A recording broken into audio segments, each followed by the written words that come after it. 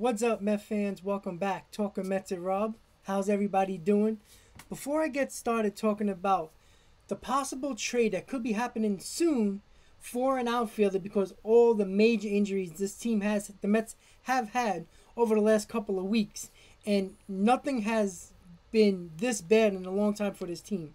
And before I get started talking about who are the possibilities trade wise for the Mets and who could be the possible trade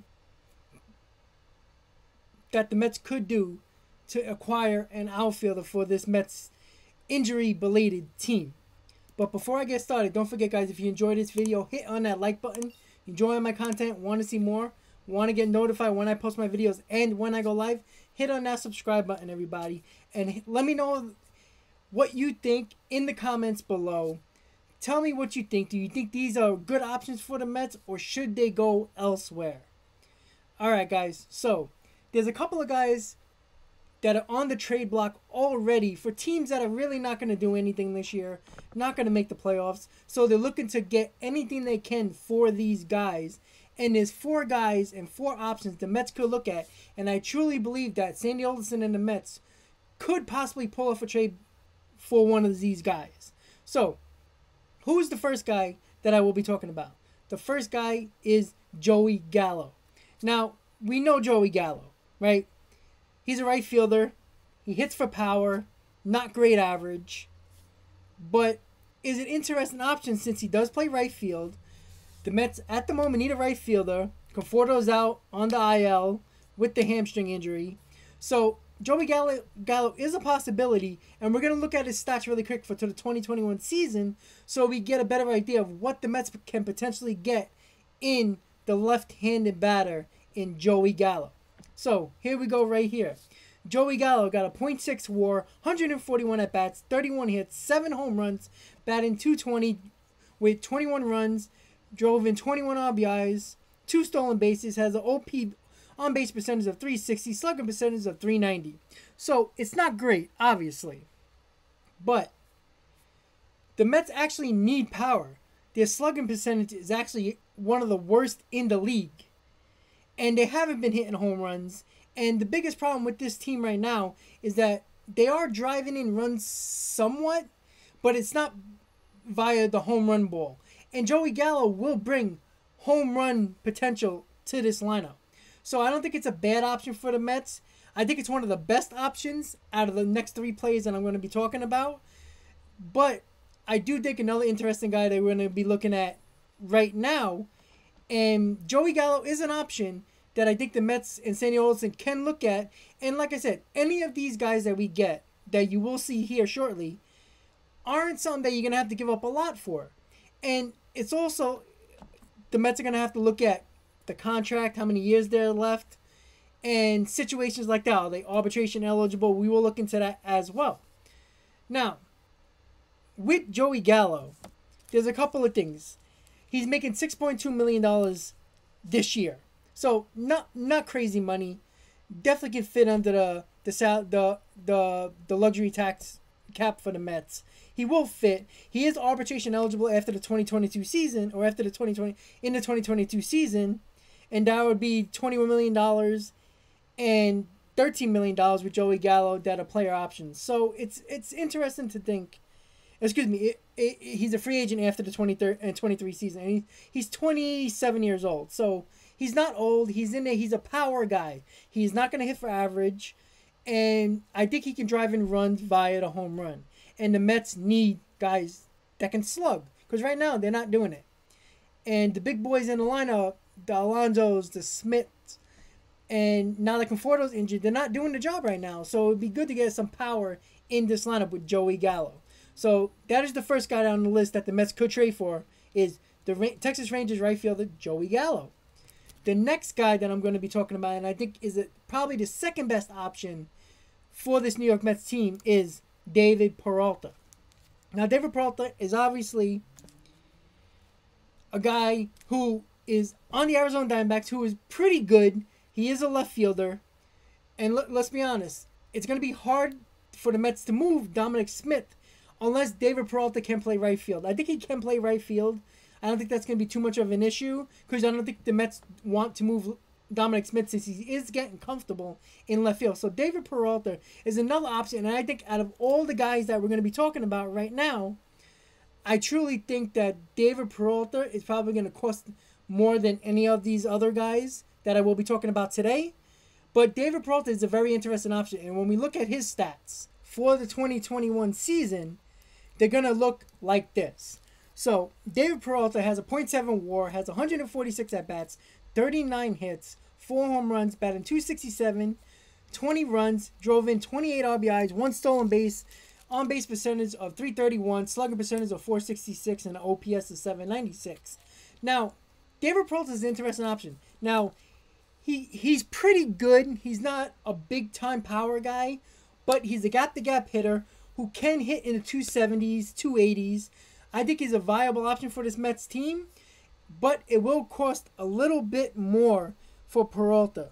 You know, he's 33 years old, but I think the Arizona Diamondbacks will be looking a little bit more in return, just only because is that he's not costing a lot of money. He's $7.5 million this year.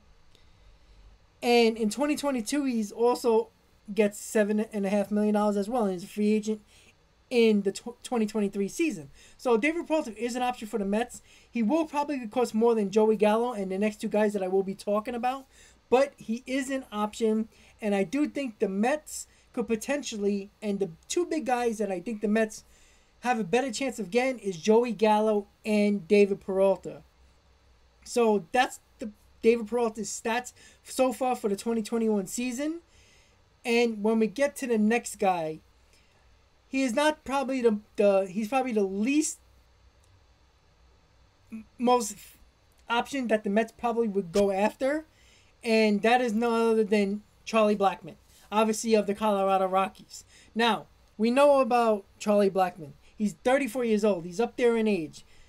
Now, we're going to look at his stats, and the reason why I'm very skeptical about the Mets going after him, even though they tried during the offseason and years past, but right now, with Charlie Blackmon, he's obviously playing at Coors Field a lot, and when we look at his stats, you can show that he's declining very rapidly this year, and when you see him rapidly declining offensively in Coors Field, that's signs to be alert. And I don't know if the Mets are going to go that route, especially with his salary that we'll be talking about in a little bit also. So when we look at Charlie Blackmon's stats so far in the 2021 season, he has a minus .4 WAR, 125 at-bats, 30 hits, 2 home runs, batting .240, 14 runs scored, 21 RBIs, no stolen bases, .336 on-base percentage, .344 slugging percentage, and a .680 OPS. Now, that's the reason for concern. And the reason for that is because he's 34 years old, he's clearly declining, and when he's not showing the offensive numbers in Coors Field, that's when I have to worry. And with the money that he's going to be getting, which I will look at right here, he's getting $18 million this year.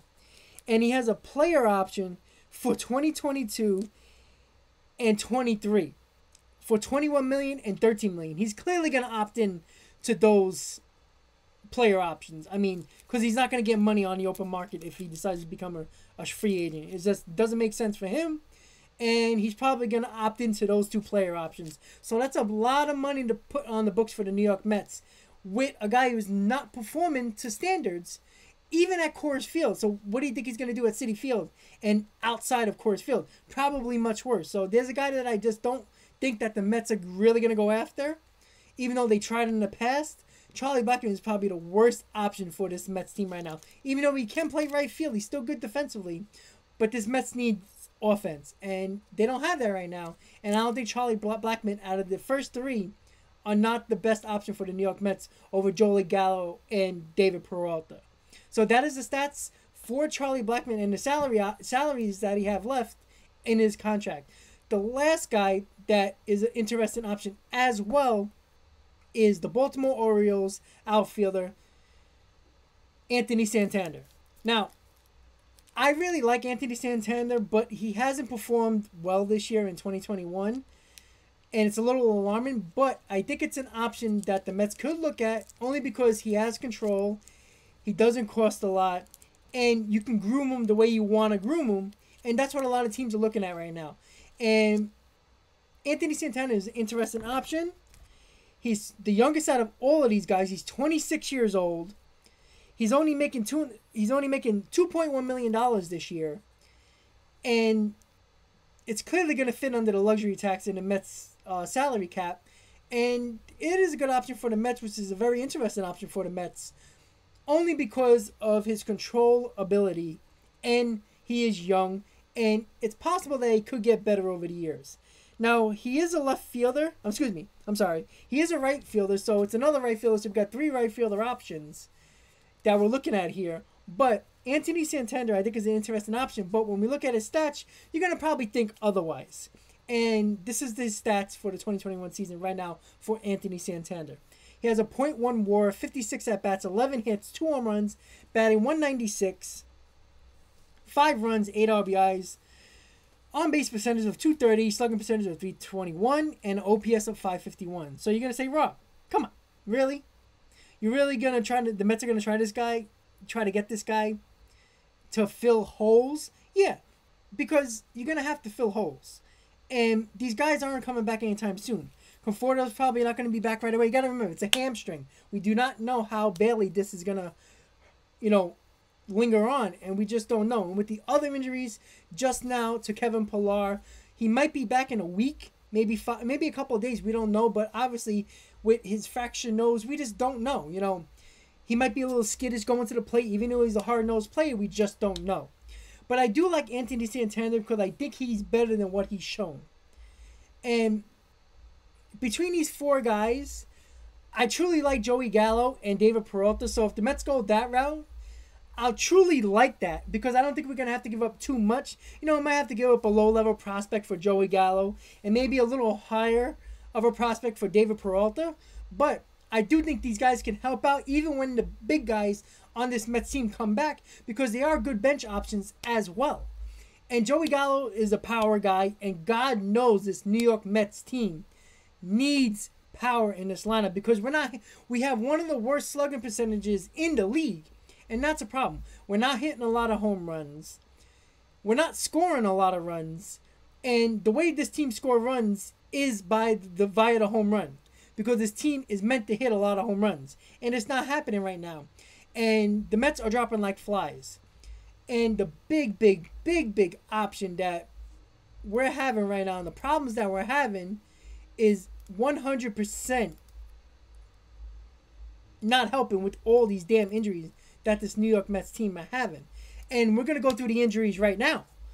And this is the Mets injury list for just this year. Luis Guillorme, J.D. Davis, Brandon Nimmo, Jacob deGrom, Albert Amora Jr., Michael Conforto, Jeff McNeil, Kevin Pillar, Seth Lugo, Noah Syndergaard, Carlos Carrasco, Jose Martinez, and Dylan Betances. In total, that's 1, 2, 3, 4, 5, 6, 7, 8, 9, 10, 11, 12, 13 guys on the injured list just in this early season in the middle of May. That's a problem for this team. And they have to figure out ways to get someone in here who is healthy, who can perform right away and throw right into that lineup. And I think either one of these guys could help out. Absolutely. But Joey Gallo and David Peralta, I think, are the major finds for this Mets team that I think can really perform in this lineup right now, especially with Gallo with the power and David Peralta with the average and the gap-to-gap hitting. I truly think these 2 guys are the best options for the New York Mets. So I would not be surprised if Sandy Alderson will go a little hard for Joey Gallo or David Peralta, and I wouldn't be surprised you see it very, very soon, guys. So I will be doing a video tomorrow about guys that are right now free agents. You probably know their names, Yasiel Puig and Yoenis Cespedes. I will be doing a video on those 2 guys tomorrow and tell you the reason why I would choose one of them and the reasons for that. And another video that I will be doing is one guy that I think the Mets should trade for, and it will help out at third base and the outfield. You guys probably know who it is. It's Chris Bryant. So check out those next 2 videos coming up in the future. I want to thank you guys for watching. Don't forget, guys, if you enjoyed this video, hit on that like button if you enjoy all my content, want to see more, want to get notified when I post my videos and when I go live. Hit on that subscribe button, everybody, and let me know what you think about trade options for the New York Mets when it comes to the outfield in the comments below. I want to thank you guys for watching, and as always, let's go Mets.